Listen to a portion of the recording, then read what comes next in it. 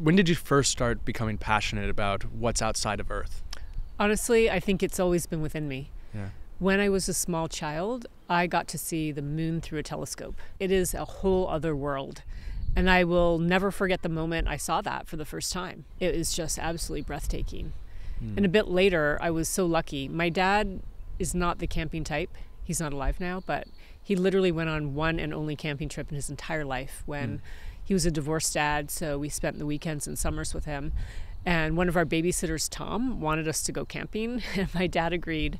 But I was even more lucky because that night was a clear night, and I woke up in the middle of the night, walked out of the tent and looked up, and couldn't believe just the number of stars out there. It was like terrifying. And then when I came back to my senses, I just couldn't stop thinking, like, why had no one told me about this?